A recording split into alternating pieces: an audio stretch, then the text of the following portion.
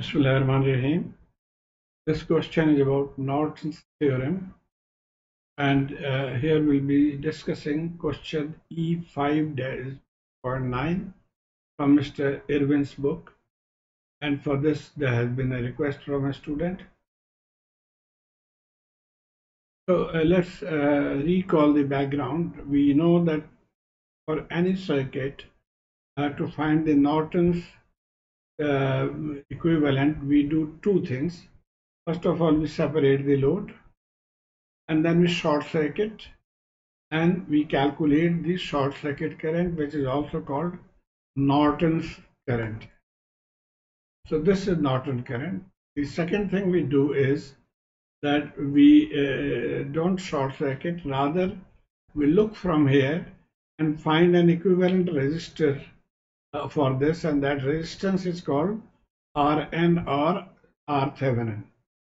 So this is the Norton's equivalent circuit, and then we connect the load back and calculate the load current or load voltage, whatever the question asks. Okay, so our question, it is saying that find I0. I0 is this current, that is current through the 6 kilo ohms resistor. That means this is our load. Keep in mind. And he also said that we have to find it using Norton's theorem, and the answer is also given. So let's first of all find the resistance Rn. And as we just discussed, we remove this load. This is our load, so we remove it, and we look from here to find the equivalent circuit. For that, we have to short circuit all the voltage sources and open circuit the current source. That means all source must be made zero. So this short circuited, short circuited, short circuited, and this is open circuit. So this is our circuit, and now we are looking from here to find the resistance or equivalent resistance. Let's redraw it a little bit neatly, just removing this. So now it looks like this, and we are still looking from here. So you can see this is one path and this is another path. So this we can add, and so it will be 9 kilo and 6 kilo, and we can bring this path close to this as shown here. So A, B, our I here, we have just moved this like this.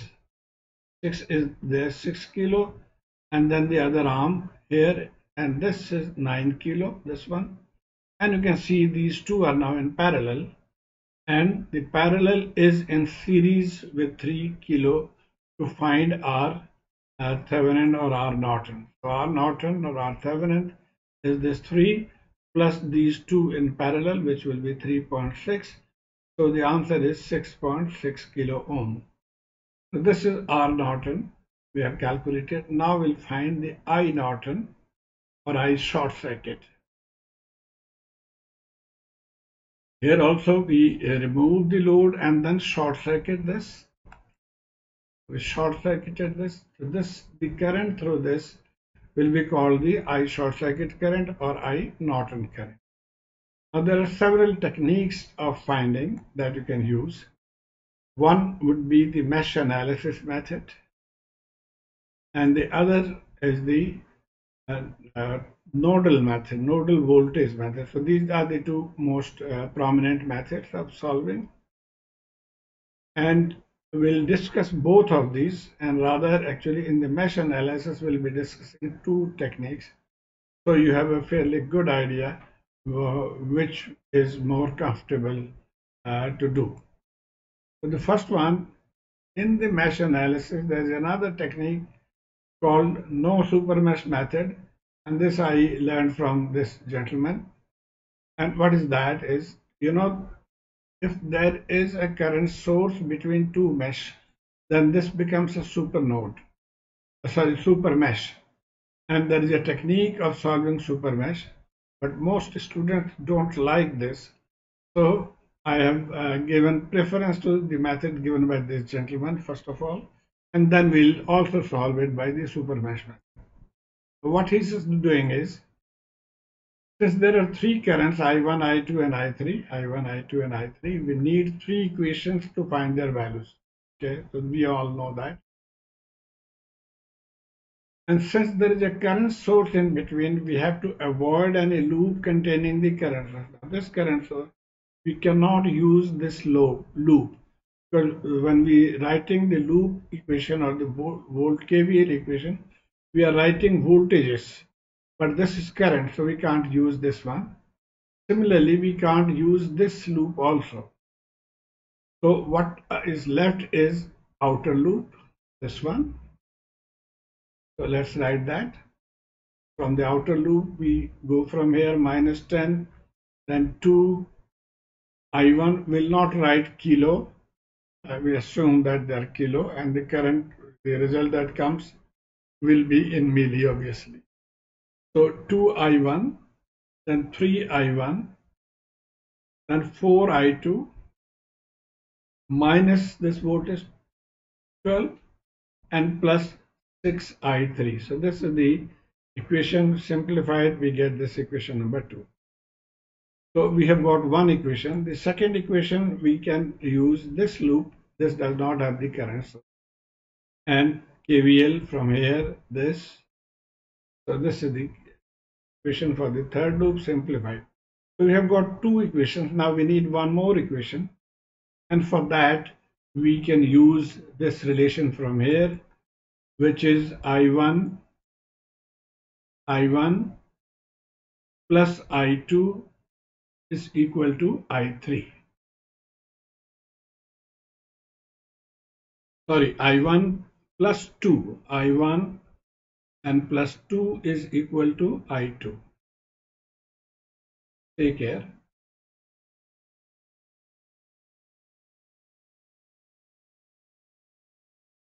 Okay, now this there is no mistake. Actually, if we look at this point, I1 is entering, 2 milli is entering. So both entering I1 and 2, and I2 is leaving. So this is correct. So this is the third equation. And now we can solve these equations. From this equation, we find I3. And from here, we have found I2. We'll put the values of I2 and I3 in equation number 2, this one here.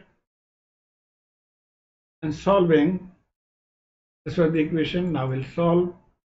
In solving this equation, we can find I1 to be 0.788 milliampere. I1 we have found, and now we can find I2 and I3. This is the formula for I2. Putting value of I1, so I2 is 2.788 milliampere. And similarly, this was the formula for I3. Plugging in the value, I3 is 1.152 milliampere. So we have found all the three currents. Now the short circuit current is I3 minus I2. I short circuit is I3 minus I2, and plugging in both the values, I short circuit comes to be minus 1.634 milliampere.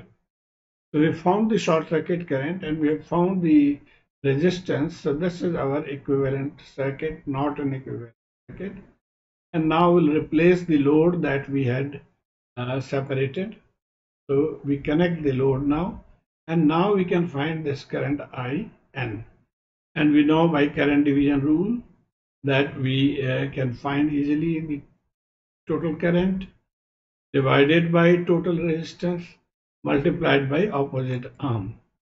So by CDR, total current divided by total resistance multiplied by opposite arm. So this here, this is going to find I0. So this is the opposite arm, 6.6.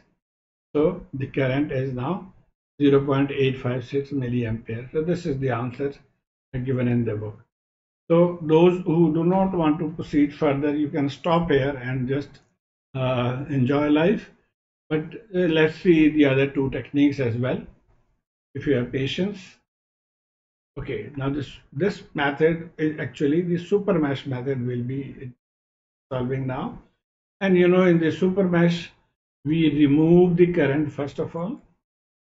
So we remove the current, and then we write a mesh equation here, and we write a mesh equation here, and we also write an equation at this point, the current equation. So by KVL, left mesh from here, here, here, here, we get this equation. Simplifying. Similarly, the current at this node here, I1 entering 2 milliampere entering and I2 leaving. So this is another equation. And now for the third mesh, KVL at this mesh, and from here we find I3 just like we did in the previous case, and putting the value of I1 and I2, this I2 and I3 in this equation. These were the three equations that we got, and putting the values, solving, we get I1, and similarly putting the value of I1, we get I2 and also I3, and then same thing, ISC is I3 minus I2, and the equivalent circuit as we did, same thing, same value. Okay, so this is the super mesh technique. And now the nodal method is looks slightly difficult, but those who love nodal, they will love to do it by this method. So let's see that. Now this is short circuit. This point we are calling V2. This is V1. This is V2. And since it is short circuit, therefore this will also be V2.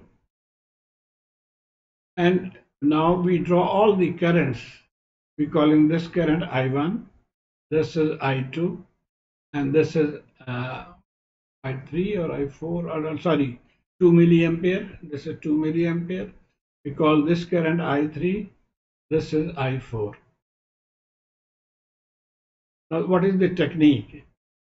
To find ISC, this one, by KCL at node 2 here, the current entering is I3 plus leaving is 2 milliampere and leaving is I short circuit. So if we can find I3, then we can find ISC.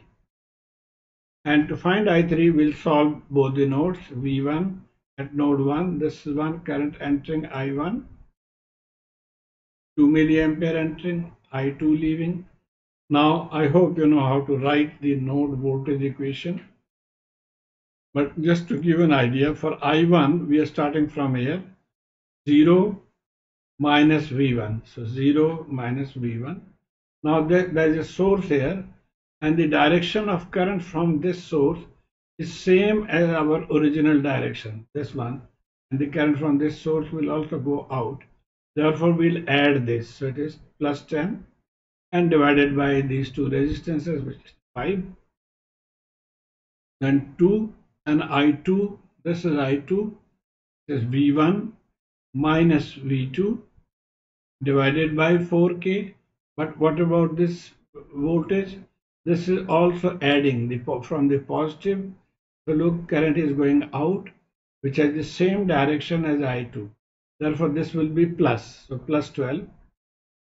So this is node 1 equation.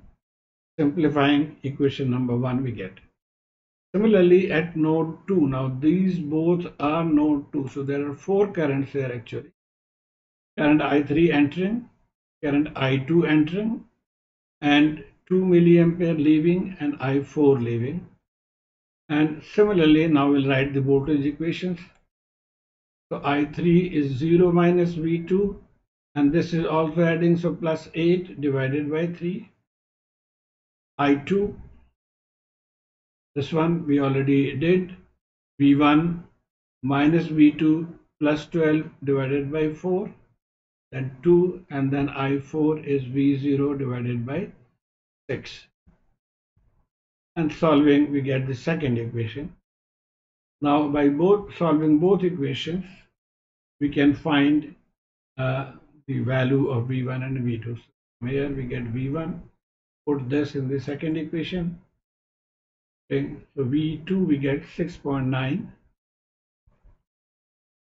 Now we don't need V1, we just need V2 to find ISC, because we This was the formula that we had discussed, that we to find ISC we need I3, and to find I3 we only need V2. So I3 is this formula, 0 minus V2 plus 8 divided by 3, 2, and ISC. We know V2 now. So this is the value calculated. It will be minus 1.634 milliampere. We have found ISC, and we'll use the resistance that we had found already, and we'll connect the load and calculate I naught as we did. So this is I naught, and I hope so you have been able to follow this. Please let me know which method you like. Thank you.